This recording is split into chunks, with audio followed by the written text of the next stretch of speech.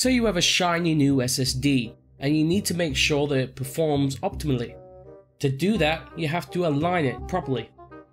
And you can align SSDs in Partition Assistant Pro by just going to the partition operations and clicking on Partition Alignment. Now you can set the partition alignment to optimized, or you can manually set it to up to 4 megabytes. I'm just going to keep it as optimized for now. After that, you just click OK, and then you can click Apply and proceed. Then yes.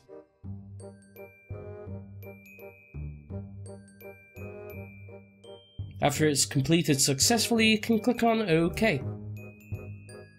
And that ends this tutorial for aligning SSDs in Partition Assistant Pro.